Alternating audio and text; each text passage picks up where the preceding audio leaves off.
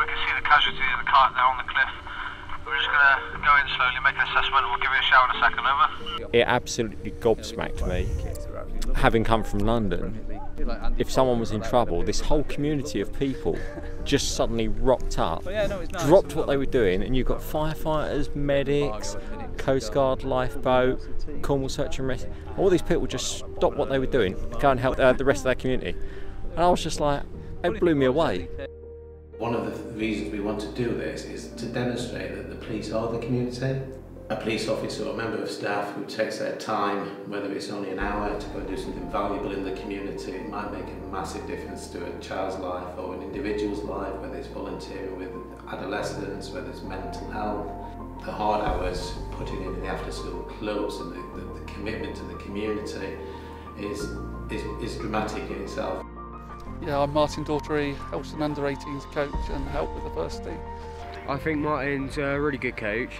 Outside of football as well, he supports you in everything you do, not just the football side. It's just seeing the lads develop, not only into really good footballers, but fine young men. If we can get our profile out in other ways other than just policing, I think it's good, not just for the police, but for the community. My particular role in the police is it keeps with you because of the cases I'm dealing with.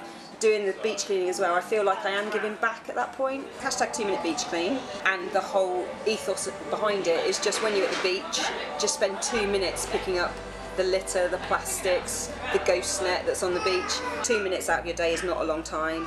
You could spend that literally just picking up a little bit of rubbish, obviously taking home what you bring as well, and only leaving footprints where you've been on the beach.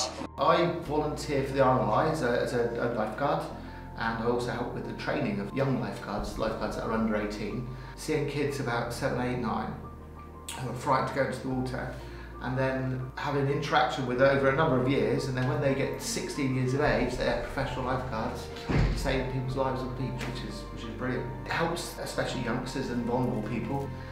The fact that you're a police officer and you're volunteering, it makes that community respect the police more. You get better relationships with the community. I volunteer with a netball club called Penryn. I volunteer just to give back really to the community what I had growing up, and it's always nice when you have a success story.